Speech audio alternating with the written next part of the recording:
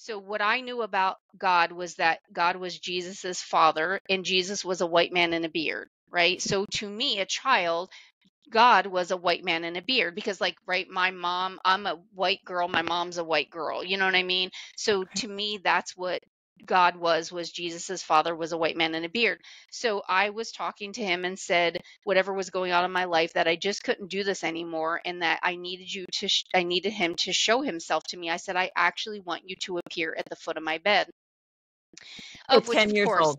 yes, of which course he didn't, right? And that day I never believed in God again. Okay. Now,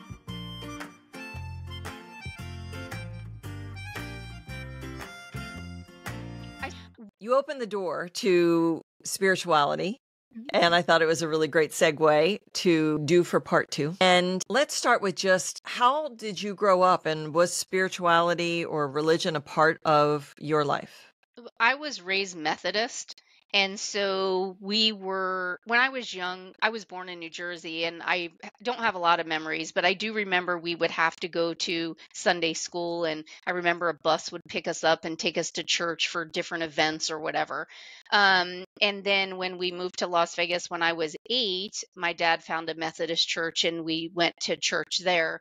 I know we went on Sundays. I do remember going on Sundays, and I remember we had the envelopes where you have to put your money in Mhm. to, for your Tithing. tithing. And when I was about 10, 11 years old, um, I remember, I don't know what was going on in my life, but I do remember having a conversation, laying in bed by myself, talking to God. Now, let me back up and say who God was to me at this time.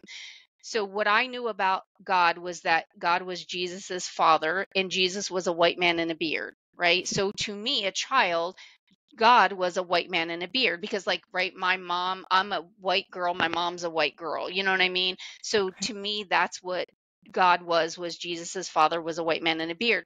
So I was talking to him and said whatever was going on in my life, that I just couldn't do this anymore, and that I needed him to show himself to me. I said, I actually want you to appear at the foot of my bed. At Of which, 10 of years course, old. yes, of which course he didn't, right? And that day I never believed in God again. Okay. Mm. Now, back up a little bit. When I lived in New Jersey, I don't know exactly how old I was, like 3, 4, 5 years old. I used to have a recurring dream that I was a witch. Not a witch like with a wart on your nose, but I was a witch like the Salem witch trials, that I had these powers to heal people. And unfortunately, right, you use the word witch and it's a negative connotation, but that's what I was shown, is that I was a witch.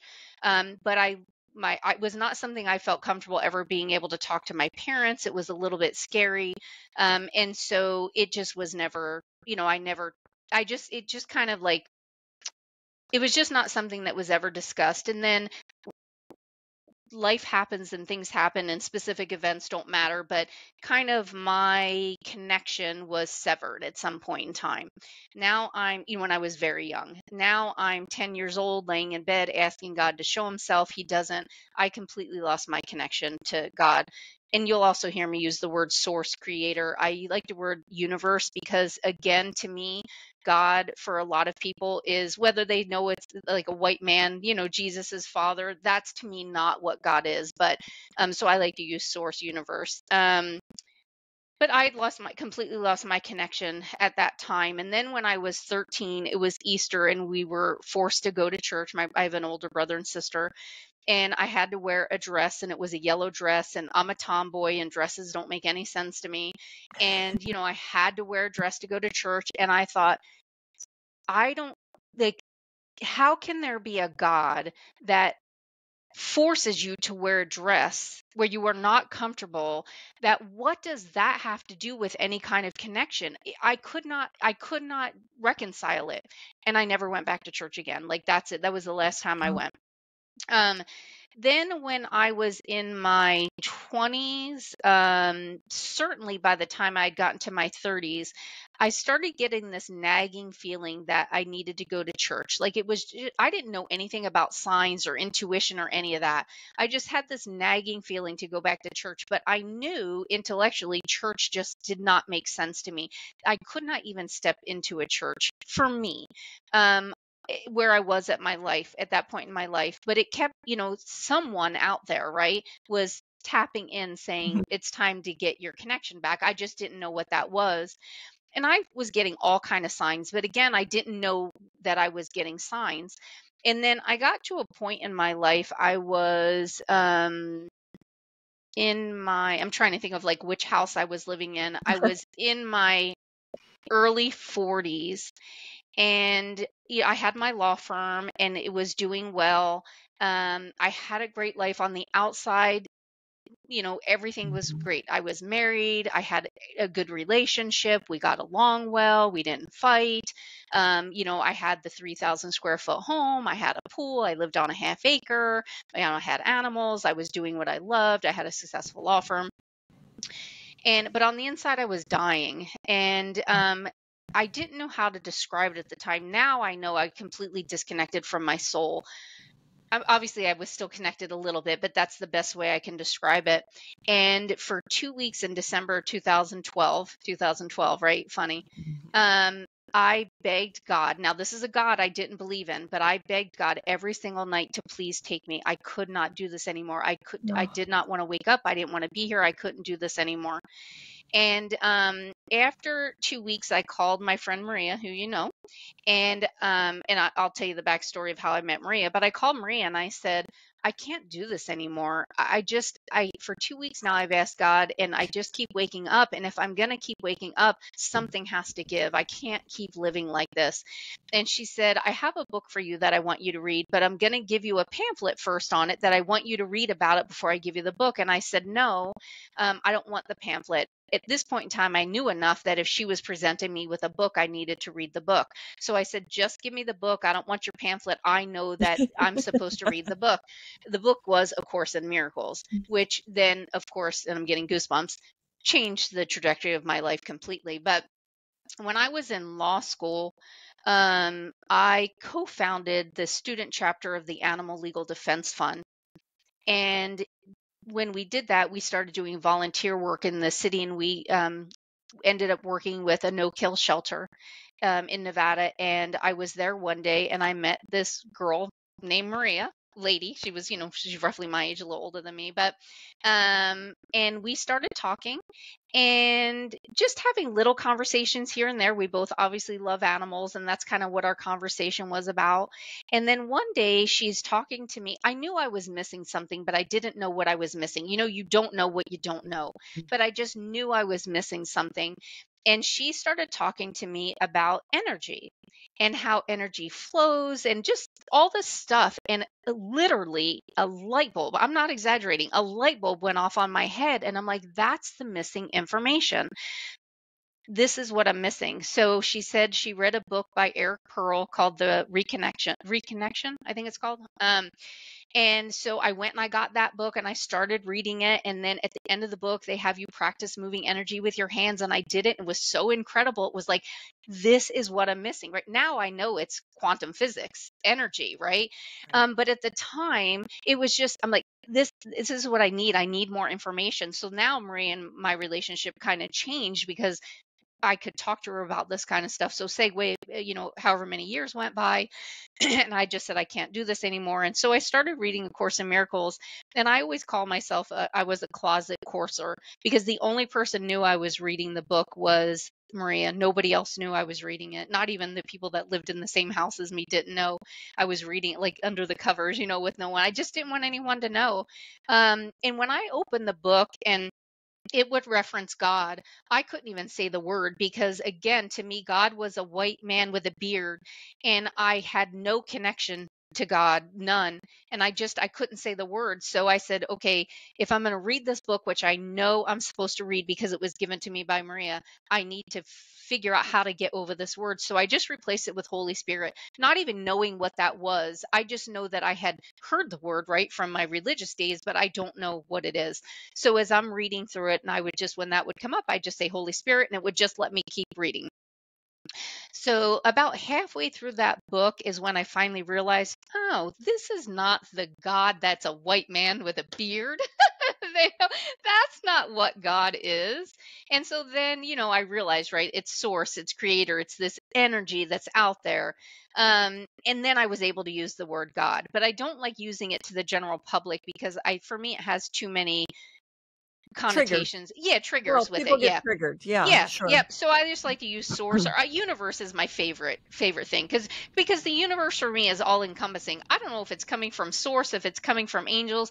People will say, "Who talked to you?" Well, I don't know. Does it matter? Because it's just energy coming in when I get my information. It doesn't matter who's talking to me. It just is that I'm listening to the information. And if we're all energetic anyway, and we're all one, does it matter if I label it that it's Archangel Michael or a different angel or its source? It doesn't matter because it's all one. Well, the majority of people want to label everything because that's how they've been programmed and Right. trained. So a label makes sense. Right. But what the work that we are evolving into is the world of non-label. Mm-hmm. Yep. So we do it Yep. in little steps. Yep. Yep.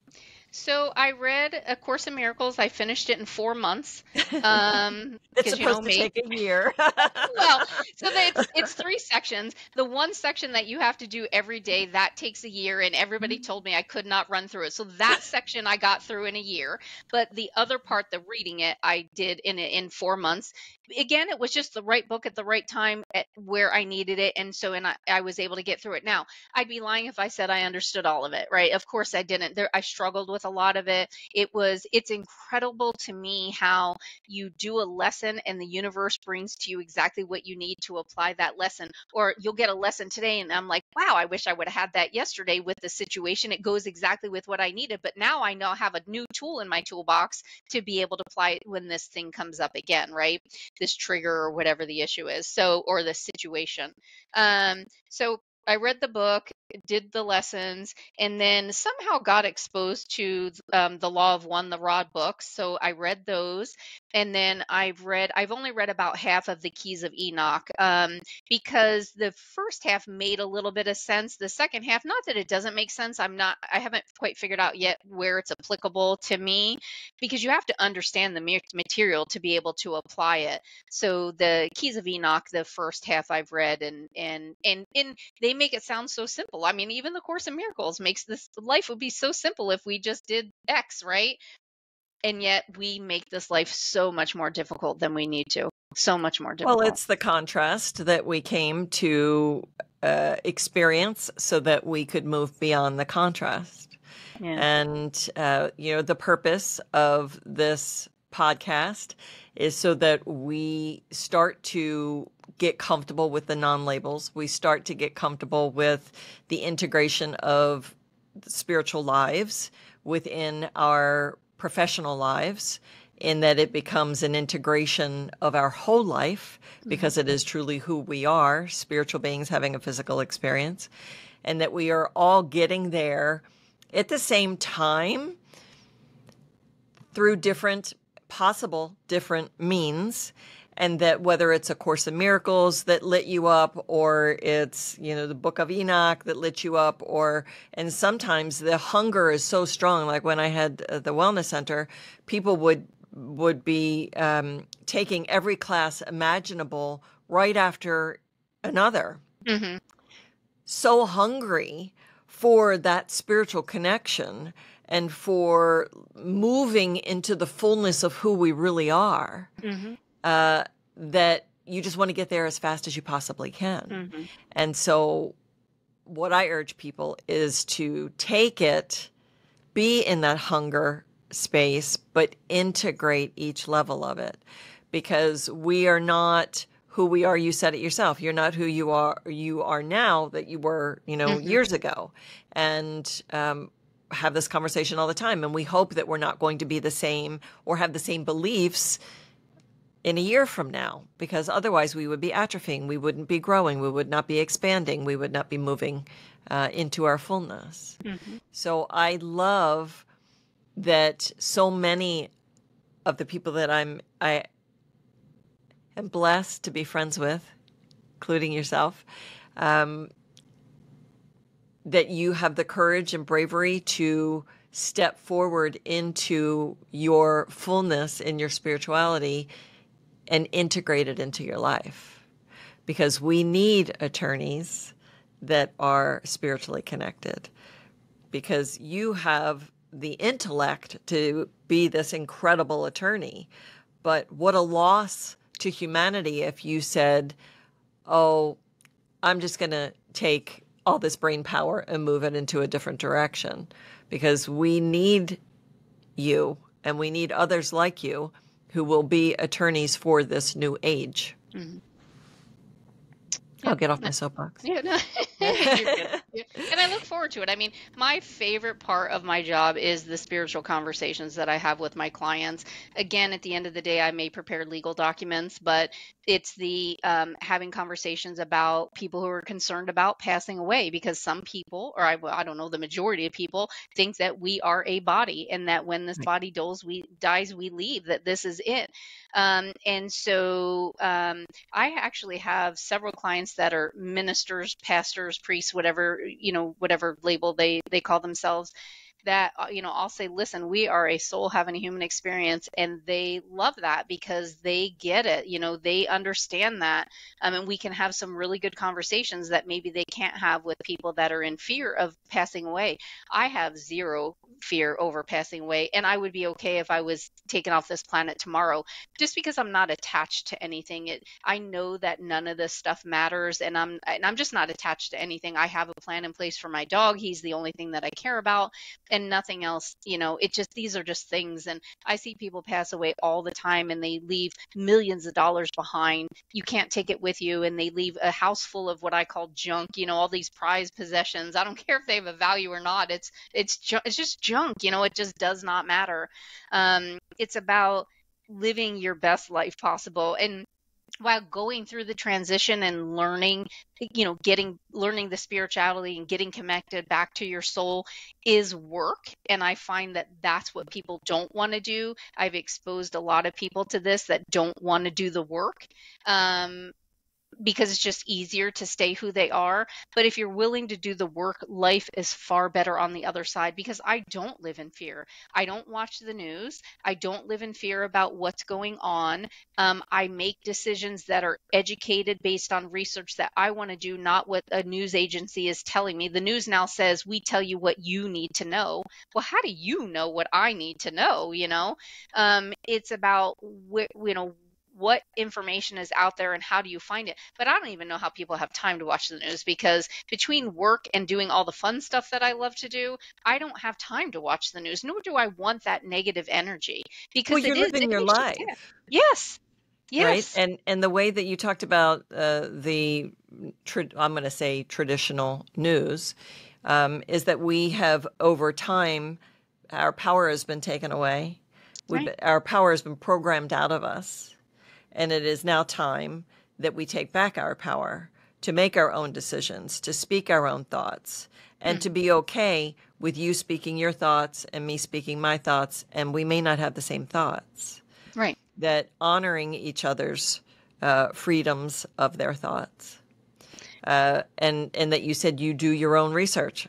I mean, what a novel concept. You actually do your own research. You don't just, we're in the United States, and so we're voting right now, and we're not going to get into politics. But, back in the day, I remember my mom and my mom's sisters all gathering to have conversations about the issues, about who are they going to vote for, about what's important. But now it's become just a popularity contest, and it has nothing to do with doing a deep dive research within yourself about what's resonating with issues. Right. And that's enough about that subject, because the truth is that we can say that about anything. Well, and that's just it. And like, you were going back to the point you made about me doing what's right with for me, and you doing what's right for you, whether we have a conversation about that or not. What is right for me may or may not be right for you, but it doesn't make it right or wrong either. That's on either side of us, right? I am here for my own path, and to have my own experiences, and to grow my my light, right? That's why I came into this incarnation in this lifetime. You came here for other reasons, so you're going to experience some we may coincide and some may not, but it doesn't make one right or wrong. I have a really hard time understanding why I get it. Everything is so divided, and I understand it's because we're going through this great big awakening and all that. But I have a real hard time understanding it because there's room for everybody. There's room for everybody's opinions, everybody's what wants, desires, learning processes, whatever that is. There's room for everybody, and we can all coexist peacefully. And we're choosing not to. And it's 1% or 2% of the people that are really pulling all the strings for everybody else. And most people are just walking around, like you said, they're programmed. That's why TV is called programming. Right, right. And well, Yeah. and coming from the near-death perspective, right? So having that experience of just extraordinary love, no attachment, no attachment, no attachment, no attachment. So no attachment to people or experiences, just the wisdom and the knowledge of the experience. So if that's what the other side is, and in reflection, because we reflect on our experience here, if that's what that is, and this is all just about experience, and we're living on a planet that has intense contrast, are we then not supposed to experience contrast? Right? So we're seeing an amplified level of contrast. I mean, no one can deny that. Right. We are living in an amplified level of contrast. But as an observer, we can look at that and say, oh, I'm mindfully observer. So mindfulness equals awareness and non-judgment. So I'm kind of leaning back. I'm being the observer of what's going on. Yes, is it a challenge to not be triggered? Absolutely, but that's part of the journey, whether you're doing A Course in Miracles, right? You're reflecting on the fact that it's never really happened anyway. It's just we have to forgive ourselves for creating this illusion. I'm just kind of giving the snippet of, right, A Course in Miracles. Or if you just believe that, you're here to have this physical experience along with others having physical experiences to learn what it was that you wanted to learn before you came here, whether it's about forgiveness or it's about unconditional love, whatever it is that is your overarching theme of this experience that we are living, and honoring that for everyone. Right. Right. Yeah. I have found I've always been an observer. I was born that way. It is much easier to be, from an energetic standpoint, it's much easier to be an observer. You're back here, you're listening, you're watching, you're observing what's going on. The minute you become a participant, the amount of energy that you have to focus in on that is astronomical. And where do you want to focus your energy? Right? If you only have a limited amount of energy today or a limited amount of time, where do you want to focus that energy? And is it worth getting involved in these conversations with people? Pick any. You can't even go outside and they say the sky is blue. Somebody's going to argue and say, no, it's gray, right? I mean, I guess I've even done that. It just is, and none of it even matters. I mean, if you really go back big picture to quantum physics, and we're not even here and we're just energy and, our eyes can see and all this, the whole thing, all of this is just a joke. I mean, all of it, even the estate planning that I do, right? It's very difficult to sit in a room with somebody and get involved in their third density stuff and stay at a fifth density level, which is why I say most of what I say comes from someone else, because I don't want to be sucked into their fear, the fear of dying, the issue they have with their children, how one child doesn't speak to them anymore and we're cutting them out of the trust, and how people are borrowing money and they're not paying it back. Like, I could story after story. There's all kind of stuff of what people do and people getting stolen from and all this stuff. So instead of it's very easy to get drawn into that. It can be. For me, it's so much easier to sit back here and just be the observer and say, okay, I'm going to stay as to the extent that I can in fifth density vibration, and have a conversation with somebody who's in third density vibration. How do we get them to be as peaceful as possible with the situation that we're in? Because that's all I'm trying to accomplish. Yes, again, at the end of the day, I create documents, but I how do I get you at peace today so that when we put something in writing, you're going to be at peace and it's not going to bother you, and you can put this issue aside and go on and live your life. By being the example and by being and living your truth, Right. you attract the clients that are in need of your services and at this elevated frequency. So for those who don't understand what we might be talking about as far as third density, fifth density, on its simplest form, and if you want to describe that, Yep. please Go feel free ahead. to jump in. But just at its simplest form, it's really about a vibrational, how you are leading your life from a vibrational perspective. So third density, very dense, more on reactionary, very fear-based. Fifth density, more from a place of unconditional love or love-based decision making, more peace, a more healed psyche. So we hope to keep progressing up the vibrational scale. We'll just kind of, in its simplest form. Right. So what would you call, when you were introduced to the Course in Miracles, your biggest awakening? Oh, that was so you want a specific Yeah. situation, or What is like the most profound awakening experience or supernatural experience that Oh, you've yeah, no, had? I have a couple of those. So, Course in Miracles started me on my journey to open me up to all of this and to really tap into my intuition. I always had intuition and I listened to it. I didn't know what it was. No, I didn't always listen to it. Otherwise, I would have had a much better life my whole life, right? That's the whole point, is how many times have you left to go to the grocery store or left the house and you'll get that hit that says, "Don't forget that piece of paper." And you're like, "Oh, I don't need that paper." And then you get to the store and you wish you had the paper, right? It's as basic as that. It's just Right. listening. They're giving you all the information. When you listen, they keep giving you more information. It makes your life so much easier. So I always had that, and there were times I didn't listen to it, but a lot of times I did. I didn't know what it was. I just knew I just listened to it. So it made that stronger.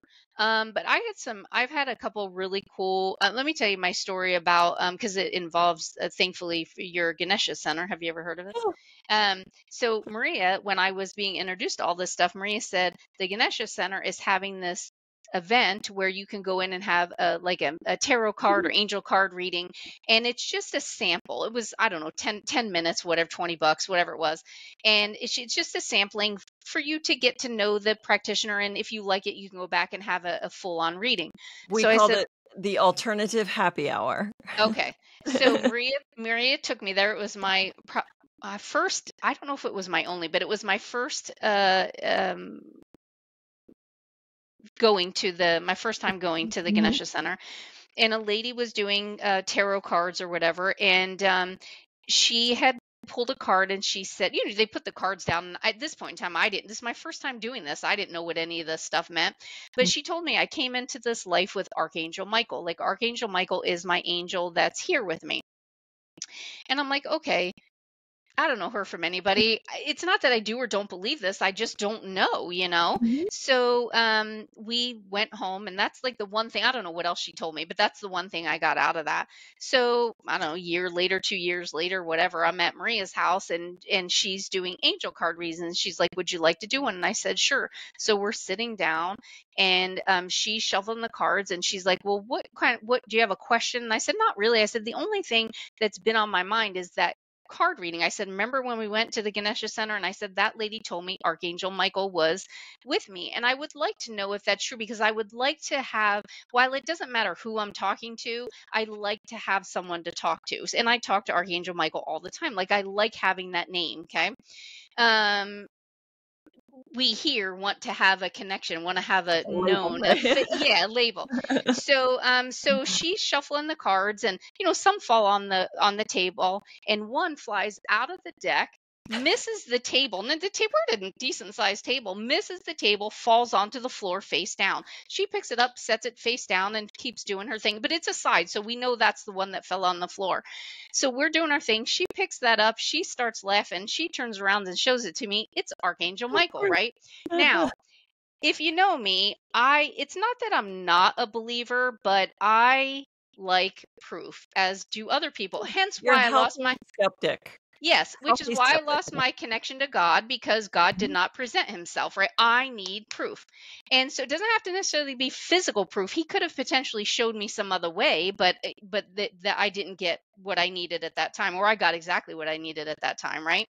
So now it's Archangel Michael. So I'm like, okay, so now I talk to Archangel Michael. He's with me all the time. I asked him to live in my house. Source lives in my house with me all the time. So I know I'm always protected. It's in part one of the reasons why I don't live in fear. Whatever. My roof could blow off, I could get water damage, whatever. It just doesn't bother me because I know I'm going to be protected. I don't worry about that kind of stuff. But that was kind of my initial into all of this stuff. I've since learned how to do angel card readings, but with my clients, I've had some really cool things happen. So, one of my clients, I went to her house because her son passed away, and she wanted me to review her trust. And at this point in time, she was of the point where she couldn't leave. Most clients I meet in the office, but she couldn't leave, so I met her at her house. And she had a love seat there. She was sitting in her chair. I sat in the love seat, and we were talking. And all of a sudden, this entity came into me. And I looked at her and I said, "Do you know that your son is here?" And she goes, "You're sitting on the couch that he always sat on." I'm like, "Oh my gosh." So I said, "Well, I'm just telling you that he's here. He's with you. Just because he's left, just know that he's here." And, she was, "Thank you. That makes me feel so much better." And this had never happened to me before. And I'm like, "Okay, don't get freaked out. What do you do?" And then finally I told him, I said, "Look, you have to leave. Like, it's okay that you showed up, but you have to leave. You can't stay inside my body." And then he did. He left. So That's cool.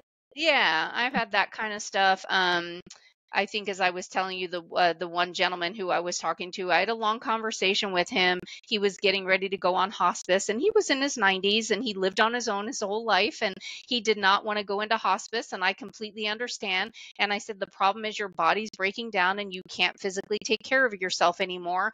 And hospice is going to be like a 2-week thing. We don't know how long you're going to live, but the average when you go into hospice, that's different than home hospice, but go into hospice, they're projecting 2 weeks, and you're just going to go and you're going to pass away. And he said, "I am not going to hospice." And he's like, "I don't want that." And I said, "I understand, but you can't go home, and there is no other option." Like, the kids wouldn't let him go live with him, so his only option was to go into hospice. So I had the conversation with him. I said, "You don't have to stay in this body. That you are a soul having a human experience, and you can leave. You don't have to stay here any longer. If you're ready, leave." Like, and he said, "I'm ready." I said, "Okay." So I walked out. The hospice came, picked him up. They got him to hospice, and he left his body, and he was gone. He didn't even make it through the night. So I was kind of freaked out. I'm like, "Oh my gosh, my clients are going to call me and say, 'What did you talk to him about?'" Because I was the last person he was like, "I want to talk to Donna." He made everybody leave the room. I was the last person that he talked with. When we left the room, I told the kids, "Let's just go." They followed me out. He goes to hospice and passes away immediately. And thankfully, nobody ever came back to me and said anything. But are they going to think, did I kill your father? No, no, no. But how powerful we are Mhm. in this physical Mm. experience to be able to say, nope, I'm out. I'm finished with learning my experience. I don't need to have this process of the body Right. deteriorating. I don't Yeah. need that for my Mhm. learning experience. I've Yeah. already learned what I needed to learn, and so now I'm ready to go. Yeah. Pop I out. had I had an incredible encounter when my mom was passing away. My mom had I say incurable cancer. I'm talking third density Yes. stuff, right? Yes. And the last week of her life, when she had a hospital bed in the living room, and when she would go to sleep, when you sleep, you look like you're sleeping. But every once in a while, she looked like she was dead. Mhm. And I had known enough at this time. She passed away in 2006. So I knew enough at this time that I'd been told, like, we kind of dip our toe when we're in the transition process. We dip our toe in the water over there and kind of see what it's like, and then you come back in your body, and then you dip your toe again. So I had heard that. So sometimes my mom would go to sleep and she looked like she was sleeping. Other times she would go to sleep and she looked like she was dead. But I knew she wasn't dead because she was breathing. But if you've ever been around a person whose soul has left their body, there's a very distinct look. And I've Yeah. been called in with a lot of clients, so I've been around a lot of people who have passed away. I know instantly when the soul has left the body. You can see the body look so differently. So, but my mom's breathing, so I know she's not like clinically dead, you know. So, and then she would do this. So she'd wake up and she'd get up out of her bed and do her thing, and then she'd come back and fall asleep. Sometimes it was normal, sometimes she looked like she was dead. So I went and I stood next to her. Nobody else was around, and I didn't say anything out loud. I just stood next to her and I asked the question. I said, does she look like she's dead because her soul has left her body and she's over experiencing, whatever, getting ready to transition? Now, my mom, whose mouth is open, she looks like she's dead, shakes her head yes and no, right? Up and down, yes. And it was incredible and freaky at the same time, right? Mhm. I was like, oh my God, what an incredible gift. Then when Yes. she eventually woke up and she was fine and all that, and I didn't talk to her about it. I didn't say anything. My mom was raised Catholic and lived in a lot of fear. So we have really good conversations now that we couldn't have when she was alive. But I thought, what an incredible gift that she gave me by having that, by showing me that. And she did it when she was looking like she was dead. So I knew she was like out, totally out. It was really incredible experience.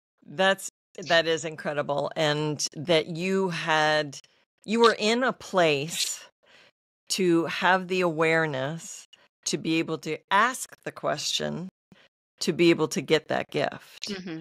So I think that so many people in the world aren't willing to do the work or open the window to the possibility of having these magical Hmm. experiences with spirit Hmm. to confirm that we are more than just these bodies. Right. And when you do, yes, the work is hard to do the inner work, to do the deep dives of our physical experience and all the emotional traumas and things that we have brought on to be able to learn these experiences.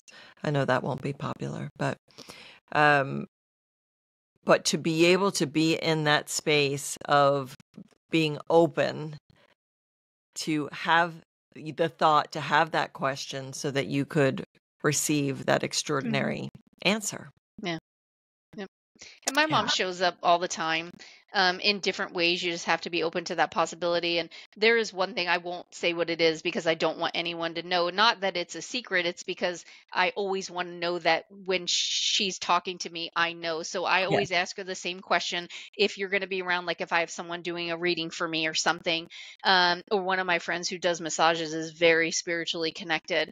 And so I always tell my mom, oh, if I'm going to be working with her, or if I'm going to do a reading, this is how I want you to through them let me know that you're here. And Mhm. every time it comes, every single time the person says what, it's so funny, which is why I don't That's want to say awesome. it out loud, because I don't Yeah, want people to know what that is.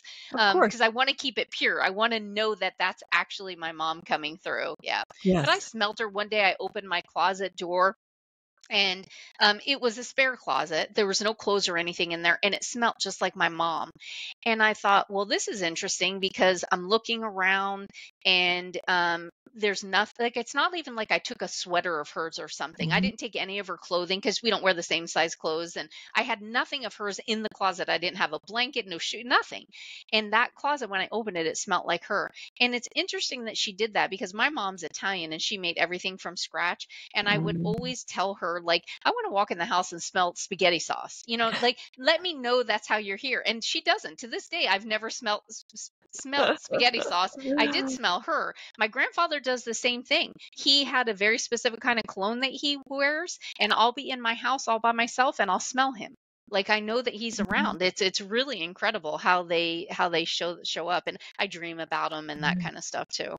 I love when you get the scent because the first time that happened to me, I'm like, I'm smelling something inside my head. Hmm. Like you Yes. don't smell it from the external, it's inside your head. It is the Right. most bizarre thing. Hmm. But fun. I mean, Yeah. like, it is all these people will call them gifts, extrasensory things that we have access to are really pretty phenomenal. Right. And we all have them. I'm not Yes, we do. special.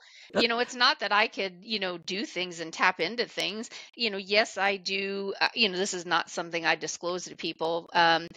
Well, you will be Obviously, I am now. today, right? But yes, I do healing energy for people. I do it mainly on myself, but I do have some people that want me to do it for them that are open to it, and I do that kind of stuff. And I have whole bunch of cards, and I do what I call, angel card readings. And it's funny because people come to my house and they think they're books, and I'm like, oh no, they're angel cards. And I'll ask people, do you want me to do a reading for you? And a lot of people say no. I mean, they're not ready for it, and that's Right. fine. I do them for me. I do them for my friend Maria. She does them for me. So I do a lot of the stuff that I do, I learn from me. But if I am supposed to do it for other people, I'm open to it. It's one of the conversations I have every single day. I'm in constant contact with source. I don't pray. I don't like, save me from this or bring me money or whatever the case is. I don't do that. I just am in constant contact with source. It's like a 24-hour day dialogue. I always ask, use me to shine your light on everybody. Show me what I'm supposed to do. Tell me what I'm supposed to tell people. I don't ever want to be the one talking when the information comes in. It comes in, I just send it out. I don't want it to be Donna being the one having the conversation with people. And I always say, put those people in front of me that I'm supposed to help. I don't advertise. I do have a website people can go to, but I don't advertise. I don't ask people to give me reviews online. I don't do any of that stuff.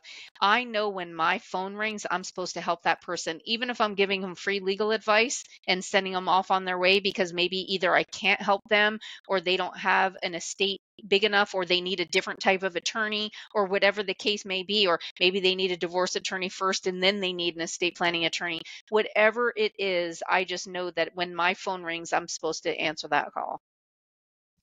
Beautiful. Well, I'm smiling ear to ear because towards this, obviously in the second part, because we usually do more of the spiritual discussions in the second part, I always ask, do you pray? And in my head, I was saying, oh, don't forget to ask the question. And then you went right into the Yeah. answer. Yep. I love it. I Yeah. love it. Yeah. So, wow, I think we could continue this conversation for a long time. But Donna, I just want to thank you so much for all of your insight into estate planning and your authenticity and vulnerability, really, in sharing your spiritual life with us. And we will put in the description how to contact you. And if you are in Nevada and you're interested in estate planning, you will get the information of how to contact Donna. And thank you so much. Thank you. Thank you for having me. Thank you for spending your precious time with us. We hope you enjoyed this episode and appreciate your engagement. A thumbs up, comment about the most valuable piece of wisdom you gleaned, and sure would appreciate it if you would click that subscribe button and notification bell. These simple acts help to build this channel so that we can continue to bring you special individuals that have an inspiring message or story to share. Join us next week for another fascinating soul who has something special to bring to the tapestry that is Sunday Communion Podcast.